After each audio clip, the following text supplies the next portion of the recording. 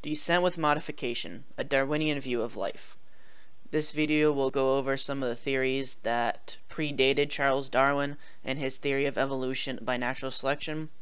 It will also briefly discuss his journeys in the Galapagos Islands and what he discovered. And then it will briefly summarize at the end what is natural selection and what truly is evolution. So you can see the picture is the man with the evolutionary plan, Charles Darwin. This one slide summarizes the next 3 weeks of material. If you understand this concept, you're going to understand all of evolution by natural selection. It's also known as descent with modification. So what is the theme for these next few weeks? It's that evolutionary change is based on the interactions between populations, organisms, and their environment, which results in adaptations, inherited characteristics to increase fitness. Now, there's a lot of information in that statement.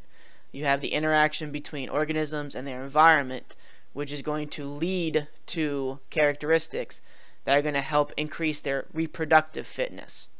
Fitness does not mean strength, it means the amount of children that are actually going to survive and be able to reproduce. So truly, what is evolution? The best definition of evolution is that it's change over time in the genetic composition of a population, also known as descent with modification. So evolution does not explain how something occurs or why something occurs. Evolution just says that over time, the genetic composition, the genes of an organism, of a population, will change over time. These next few slides go over some of the scientists that had ideas that Darwin used in his theory of natural selection. You will not be responsible for knowing the names of these individuals, but you will be responsible for knowing how the different ideas contributed to Darwin's idea. So the first one is Georges Cuvier, who was a Frenchman. He was actually a paleontologist, so he studied fossils. And he came up with the idea that the lower in the earth you go, the older the fossils were. And he also saw that the ones at the very bottom, or the deeper you went into the earth, were very different than the fossils in the younger earth layers. He actually opposed the idea of evolution. His idea was catastrophism, which is the idea that some natural catastrophe destroyed many of the living species, and then new species took their place. So there was no evolution, it was just a mass destruction, and then new organisms took over the area where the other old ones died and were destroyed. James Hutton was a geologist. His big idea was gradualism, which said that the geologic changes in the earth resulted from slow and gradual continuous process. So Darwin took this idea that if the earth is slowly changing over time, and all the changes are just an add-up of these smaller changes, maybe organisms are the same way, that there's slow, small changes that build up over time to actually cause an organism to evolve.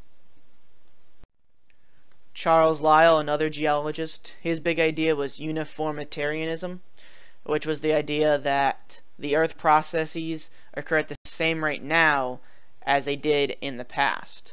Therefore, if you know how quickly they're occurring now, you can say that the earth must be very old by using mathematical models to backdate it. Now we have our first actual biologist, Jean-Baptiste Lamarck. He actually came up with the first theory of evolution. You can see he published it in 1809, which was actually the same year that Charles Darwin was born. He based his theory on comparing living species with fossil forms, and he found that it looked like there were several lines of descent, that there were some ancestor species that over time became the current species. So his big idea was the use and disuse idea, was that if you use a body part, it becomes bigger and stronger over time, and that is why you see children with that trait. He used giraffes to illustrate this process. He said that originally all giraffes had short necks, and as the trees grew taller over time, the giraffes had to reach further and further up into the trees to be able to eat, stretching their neck. So therefore, by stretching their neck, they were actually increased in the length of their neck, so when they had children, those children had long necks already. This was known as the inheritance of acquired characteristics, where that modifications of the parent organism can actually be passed along to the offspring. So he basically said that by reaching out the necks, you are going to have children with longer necks. His idea could also say that if I chop off your left pinky, all your children are born without left pinkies. He also had this idea that organisms have an innate drive to become more complex, that all living things on this planet want to become more complex, have a natural thought process to become more complex. Both of these theories were wrong. Inheritance of acquired characteristics has been disproven, obviously. If I stab out your left eye, don't worry, your children will be born with a left eye. And also, there is no innate desire. Organisms just want to have babies and survive. There's no desire to become more advanced. If it happens to help them have more children, then you'll see it, but there is no innate desire. So the main importance of Lamarck was that he recognized that species do evolve, but the reasoning why they evolve, he was very off on. So our last person that contributed to Darwin's theory was Thomas Malthus. If you've had AP Human Geography ever, then you probably have discussed him. He was an economist, and his big idea was that in human populations, there are more babies born than there actually are deaths. This leads to an overproduction, so there's too many children.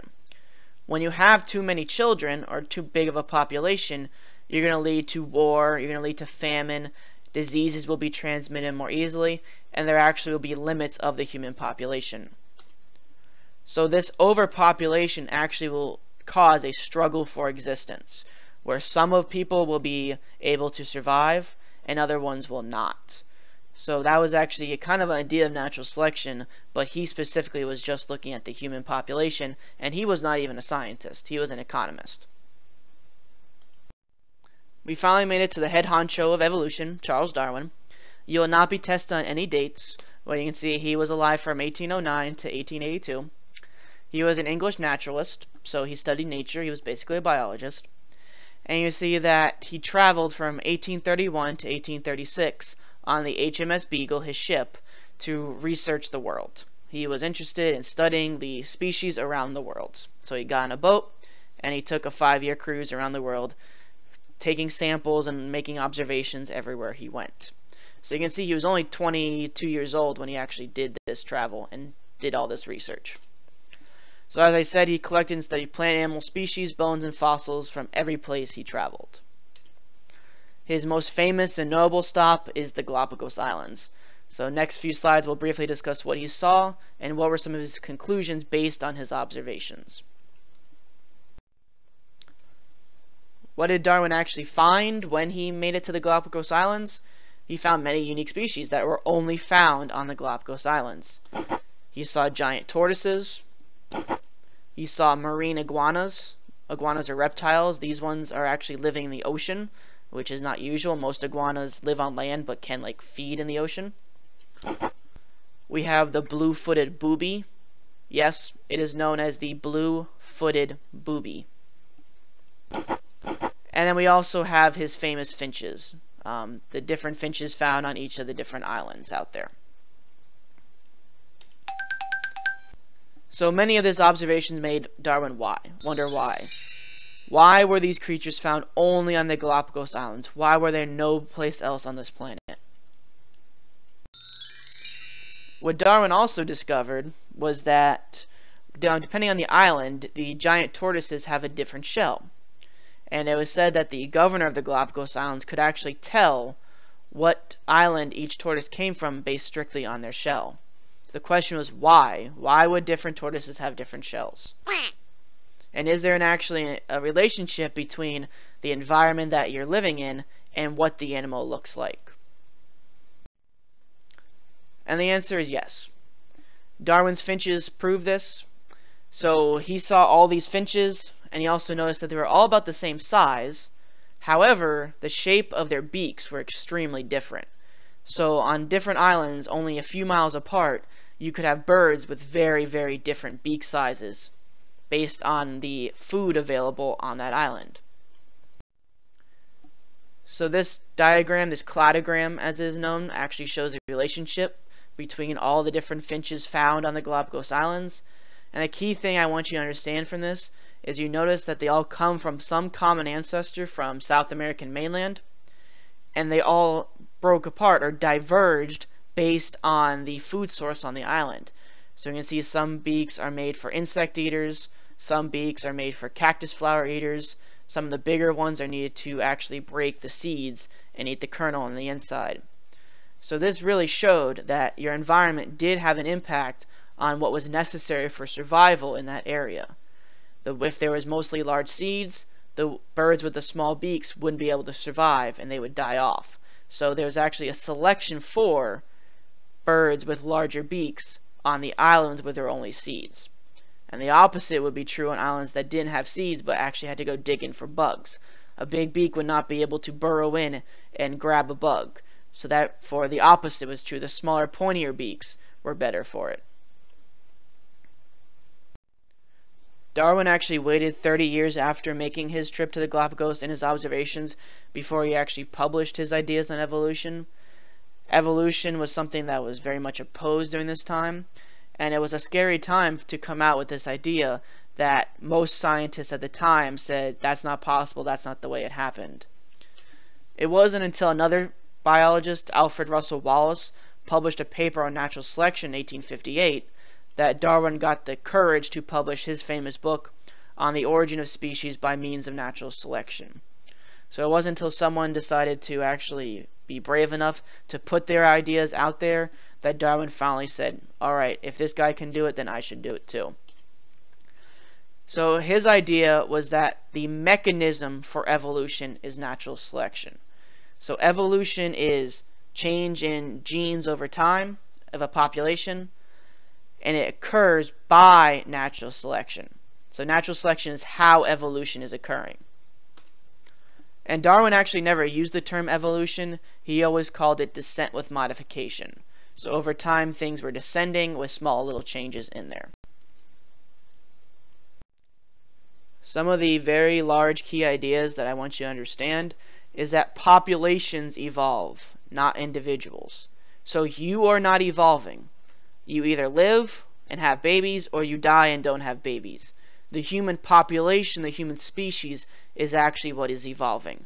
So you need to remember that individuals do not evolve, populations evolve.